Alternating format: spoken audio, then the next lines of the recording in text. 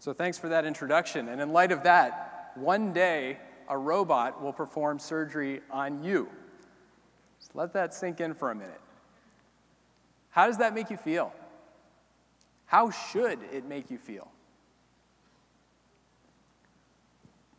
In fact, there are people in this very room who have already had a robot perform surgery on them and don't even know it.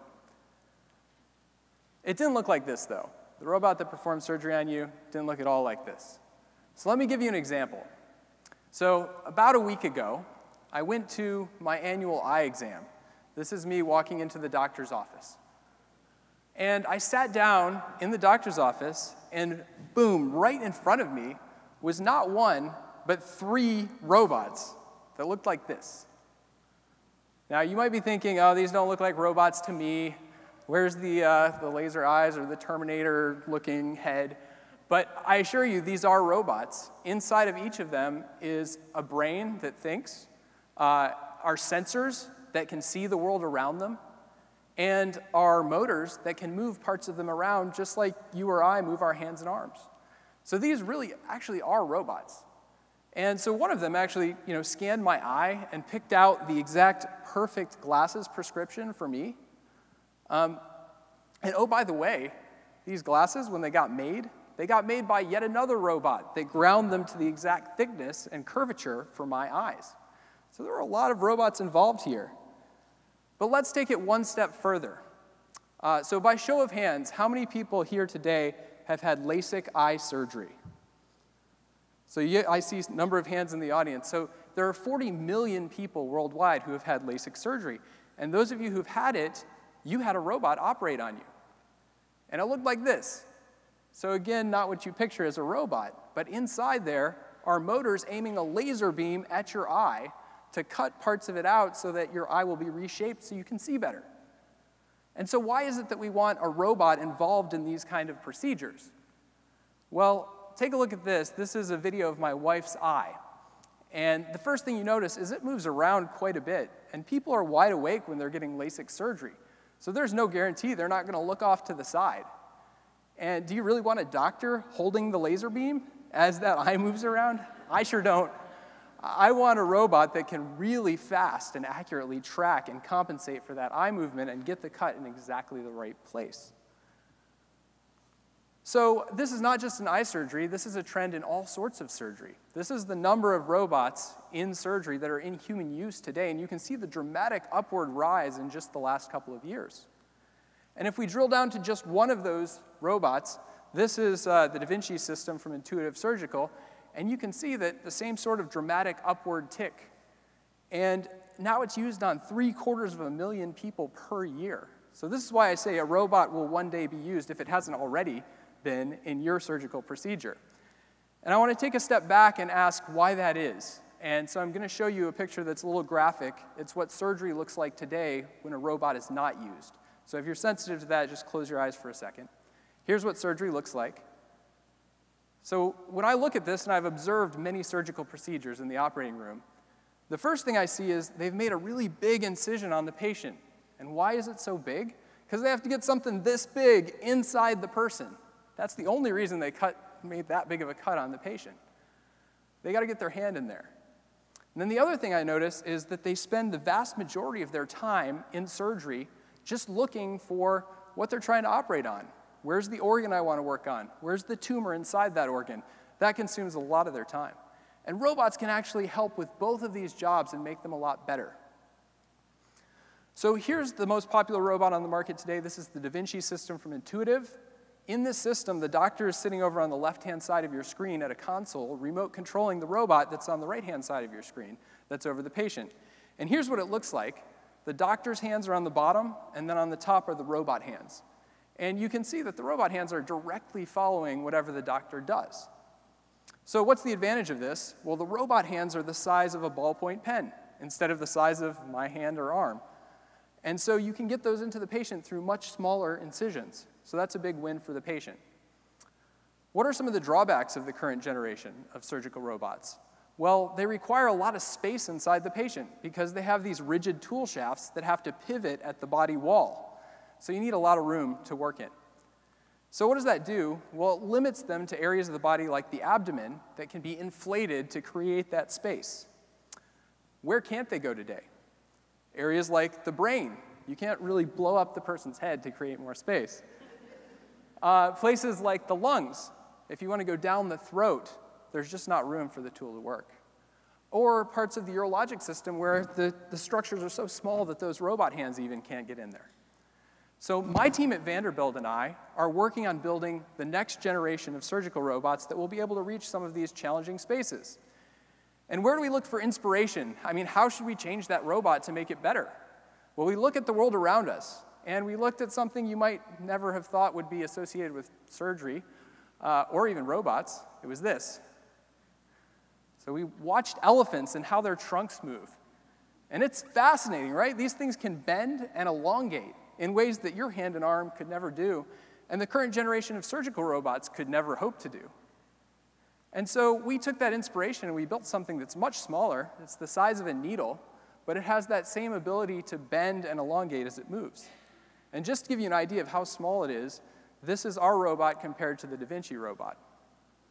And to really drive home how small it is, this is our robot compared to a penny. It has a slightly different tip on it.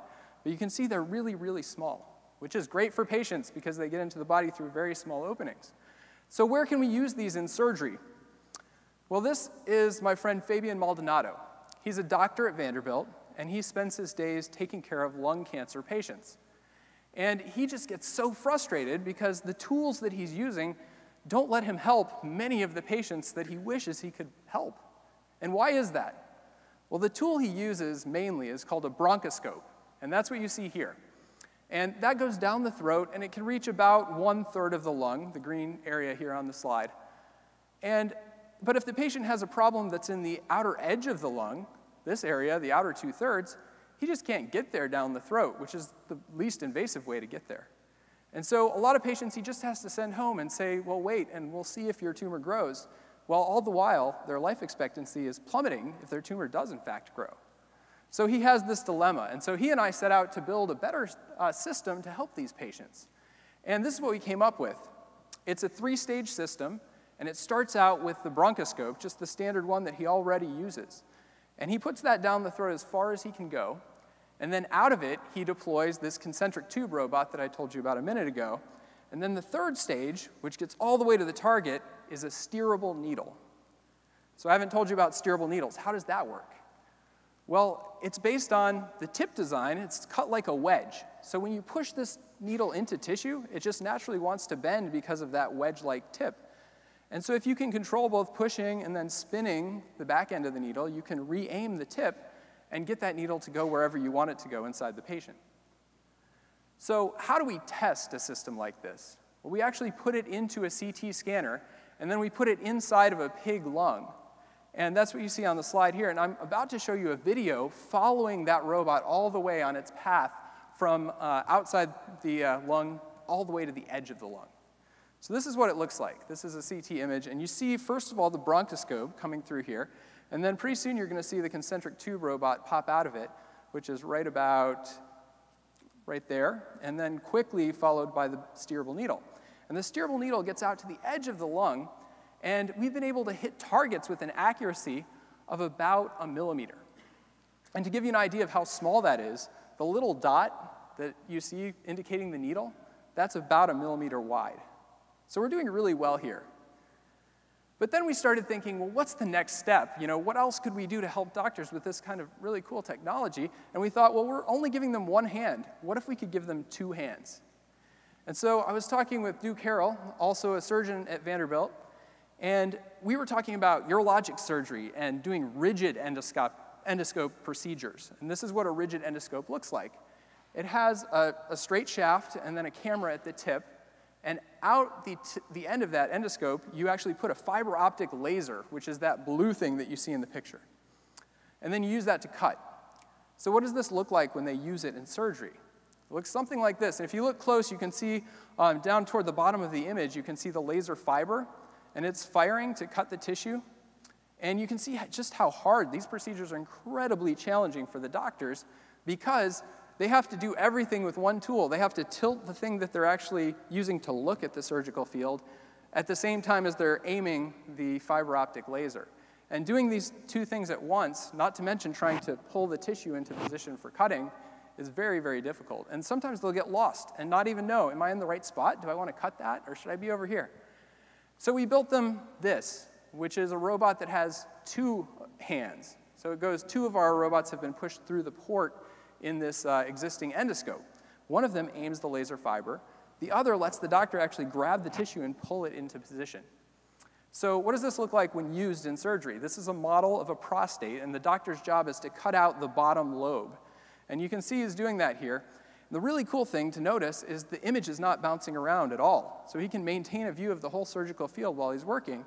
The other cool thing to notice is he's got two hands, and he's about to do something he could never hope to do before, which is pick up this chunk of tissue in both hands at once, and then do a slam dunk back into the bladder, right there. So he was pretty proud of that one. And that's a very successful surgical procedure for this.